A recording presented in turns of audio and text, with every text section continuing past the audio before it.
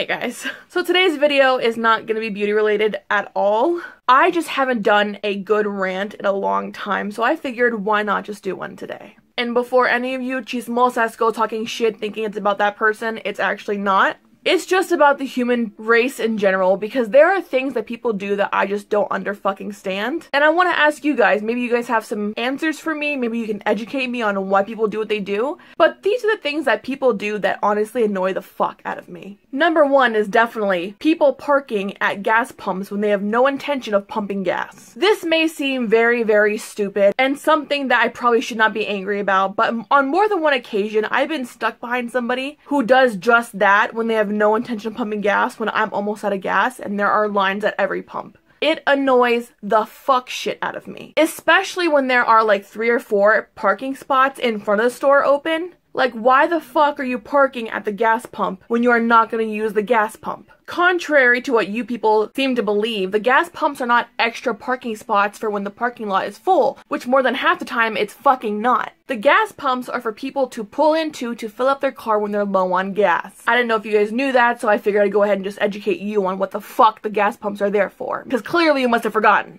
And this does not include the people who start their gas pumping into their car, run into the store, and grab what they need and come back out. That's something completely different. That's fine. Number one, it's fucking inconsiderate. Number two, it's fucking annoying, and I fucking hate people who do that. Especially in more crowded cities, like back home in South Florida, holy shit, you would not believe how crowded those gas stations get at any point in time. Like, normally, you should expect to wait at least maybe like 5 minutes at Florida gas stations, at least in South Florida, because there are tons of people there all the time that need to get gas. So naturally, lines start forming, people get agitated, like that's natural. However, the situation changes when I have to sit there and wait for somebody, the fucking lone-ass dingus, to go into the fucking store and grab his lottery, his fucking Cheetos, his fucking pack of Marlboros. I don't give a fuck. You need to move your car and get the fuck out of the way so I can get my gas and go, and everyone else can do the same thing. Number two has to do with those stupid little fucking chips in the cards now. Who thought this was a good idea? I really want to know, because honestly, it's fucking terrible because no one even uses the goddamn chip anymore. At least not anywhere around here. Even when I go back home to Florida, I never have to use my chip,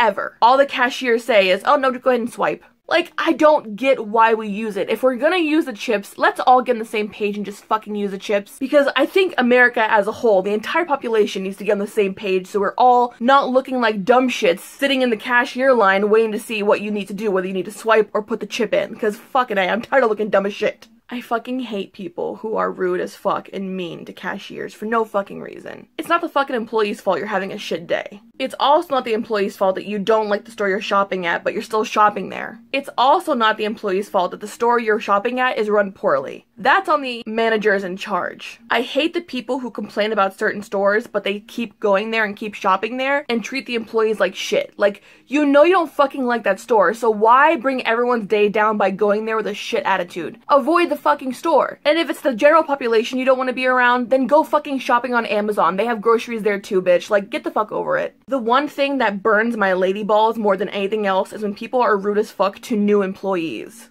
These poor people are sitting there trying to learn while trying to also do their job and get you guys out of there in a fast pace. And more than half the time, they're also accompanied by a veteran employee or a senior employee. But even still, the process is going to be slow because they're learning. They're learning how to make this quicker next time you come in. They're also fucking human beings. Mistakes are going to happen, but they're also learning from those mistakes, so the next time you come in, your shopping experience and cashing out experience is going to be top notch. If you have an issue with, say, stores like Walmart who never have actual lanes open when they should be, instead of yelling at the cashier who is currently trying to help you by getting you the fuck out of the store, I'm pretty sure most, if not all, stores have little recommendation cards or comment cards that you can write on about your experience at that store. Fill one of them bitches out and go find a manager and explain to them calmly why you had a bad experience, and more than half the time, because you took the time to tell them, they'll try to fix things. They'll also mostly try to give you coupons for your next visit. You want to know what else is not the cashier's fault? The fact that your card is declined for insufficient funds. Granted, sometimes it's a card reader error and it'll tell the cashier it's a card reader error, and they'll tell you to swipe your card one more time slower, and you'll be out of the store in no time. But more than half of the time when I had problems at Victoria's Secret when I was cashing people out, Those problems are general and they can be solved like that. However, I'm talking about those of you who have a problem with a cashier telling you that you have insufficient funds in your bank account to cover the purchase. This one's very personal to me because, as you guys know, I worked at Victoria's Secret for a good maybe like couple months, and the one thing I was continuously yelled at for was the fact that people would get mad at me that their card got declined because of insufficient funds. Listen, it's not my fault you can't budget your finances. This one lady I had to take care of was bragging in line as she's getting ready to swipe her card about using her bill paying money to buy the stuff that she was buying. Her overpriced fucking jogging pants and fucking bras. After I was done actually ringing her out completely and I told her to swipe her card was declined for insufficient funds, and she proceeded to yell at me like it was my fault she didn't have fucking money. Honey child, it is not my fault that God or whoever was clearly sending you a sign to not spend money. And why would you brag about using money that's for bills on useless overpriced bras and jogging pants? Like, who the fuck does that? If I were you, I would focus more on putting that money towards bills. Otherwise, you're gonna have a Black Friday part 2, and I'm not talking about shopping. The next one kills me because so many people on my friends list on Facebook still had the same problem. Why do adults still use the wrong forms of certain words? There, your and your, then and than, here and here, two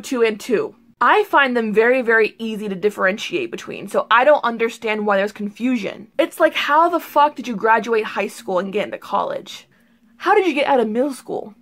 How did you get out of elementary school? I don't get it. I don't understand why people do this still. I don't get it. If there's one thing Billy Madison taught all of us, is that it's never too late to start learning again. So if I were all of you, I would pull a Billy Madison and go back to grade school, or at least open up the books your kids bring home from school and educate yourself just a little bit more. The last one came to me actually last night because I was on Facebook and noticed not one, not two, but 3 different instances of the same exact thing. Why is it that people get mad at the other girl or the other boy when infidelity becomes a problem in your relationship? Yes, the other person could have very well initiated the conversation and initiated the affair, but your bae took the fucking bait and started a relationship with that person on the side outside of your relationship. However, all these people want to be mad as fuck about the other person and then go back to the dumbass who said yes to them in the first place. Like their busted ass isn't gonna do the same damn thing over and over again, because now they know they can, because now they know you're gonna forgive them no matter what. There is not one person on this earth who does shit like that that is worth your time. The best thing for you to do is to just do what Beyonce did.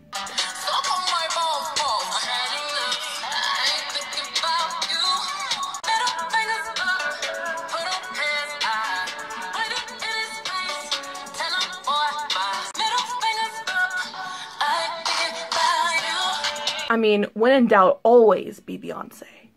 Always. Anyways, guys, hope you guys enjoyed the video. If you have anything like this that you want to talk about down below, of course, leave those all down below. I love reading them. Maybe I'm wrong with some of them, but they confuse the shit out of me. I don't understand why these are such a big issue with people. But anyways, guys, I hope you guys enjoyed the video. If you did, give it a thumbs up and subscribe if you're not already, but I will see you guys in my next video. I love you guys so, so much. Bye.